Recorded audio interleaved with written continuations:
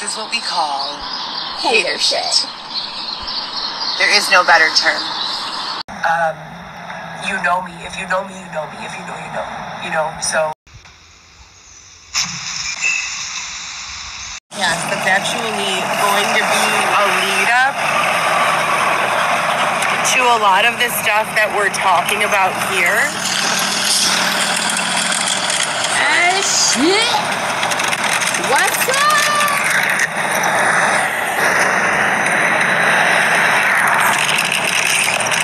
So yeah. That's a little loud.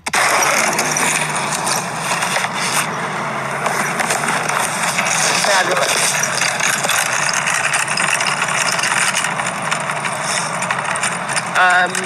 Yeah, so anyways, let's talk about something as simple as court.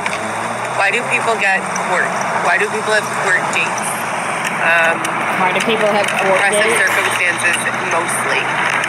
And I just really hits home for a lot when I start saying, let's look at statistics of how many people are in court on a regular basis who have money and how many people are in court who do not have money. There's Xavier. Right? So if you look at those statistics, even if a rich person or a wealthy person has a need to go to court, what's happening is they aren't going. She's trying because to they're block sending an herself. attorney in their place. So all of the stress, all of the headache, all of the pain, all of the fear, all of those negative emotions, those emotions that good hold us morning, down and hold us back, everyone. we don't feel those as a wealthy person who has, been systemically intervened upon.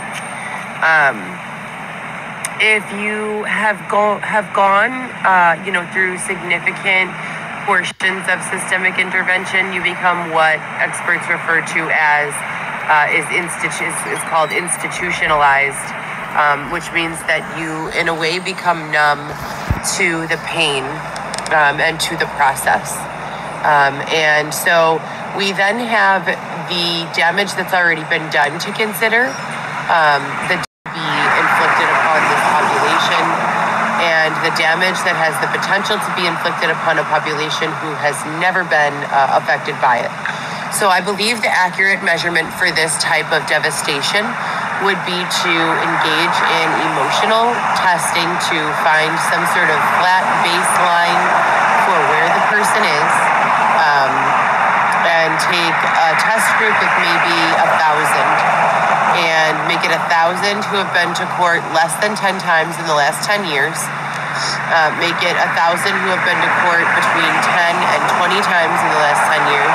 Make it 1,000 that have been to court more than 50 times in the last 10 years, and test all of those people. And I believe wholeheartedly that you're going to find exactly what I discussed, which is you're going to find the numbness, the tuning out, the disassociation in the groups that have repetitive and long-lasting relationships with the court system. And you're going to find tremendous amounts of anxiety and negative impact and negative emotion on the groups that have been to court less than 10, 20 times in the last 10 years. And then, the wealthy will be virtually unaffected after they make that first call to the lawyer. A lot of wealthy people don't even show up at their court dates anymore.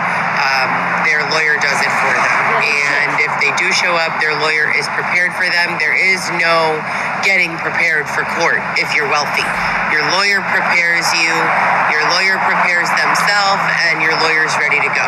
So, that's kind of what I want AI to intervene upon now. When we have AI, all of the smart society complex conversation dynamics that we've been discussing in my last AI videos, the ability to just basically judge and jury someone for whatever it is they've done based on the proof of whether or not they've done it in correlation with what other peers in similar circumstances have done to decide a quote-unquote punishment. The AI is more so going to kind of deter or defer or create a way, excuse my morning face, I just woke up a few minutes ago, but the AI is going to more or less create a way to teach a different response. The AI is not so much going to be, saying, well, your license is suspended for this one. The AI is going to say, this person needs a license to get to work. So let's install something in their car. They seem to have a speeding ticket. Let's incorporate smart society, idealistic AI technology. You can call it idealistic if you want, but that doesn't change the fact that it exists. Let's start directly incorporating that person's alarm system with the time that they wake up and the things that they have to do in the morning to their traffic. Let's use an interface like Waze with an open API and make it our own and incorporate it with the time that the person is waking up. And then let's put a speedometer on the person's car that makes them believe they are already driving 5 miles an hour over limit when they're actually at limit. And let's watch. AI is going to be, and I'm not saying that's the exact solution, I'm saying, and if you know, you know, AI is going to be the how can we resolve this? Not the how can we punish, oppress, and harm this person. The AI is going to say what the judge and jury don't. Okay, this happened. There's clearly a causal reason for this happening. Nothing in life happens for no reason. Everything is causal to something else, butterfly effect, etc., and so forth.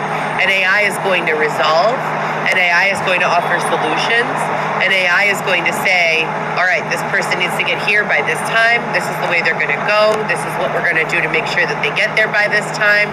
And when they get there, blah, blah, blah. So AI is going to come up with all these steps for us and virtually mitigate any and all need for court interference, which is going to overall increase the vibe for society. Oh, pardon me. So these are the types of topics that we're going to be discussing in the podcast. And I'm actively seeking participants to come on as interview guests who have experience or interest in the AI that I'm discussing. So if that's you, feel free to send me a message. We'd love to get you in. Sure. They're going to be short 30-minute episodes, webisodes, and the first 10 or 20 of them are going to be kind of locked in the sense that you aren't going to be able to understand context of number 2 if you haven't heard number 1.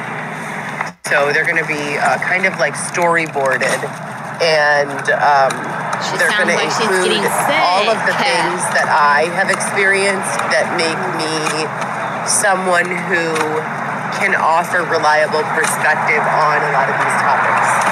So if you guys have already listened to someone, and it's always been that way. There's always been so much going on.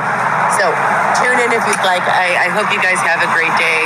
And if you're someone who would like to participate in this podcast, we'd be glad to have you. What is going on? Goodness gracious, get it together next time before you get live. I'm just kidding. Whenever I go live, it's going to be a shit show. Did she quit her job already? I was wondering if she had her job.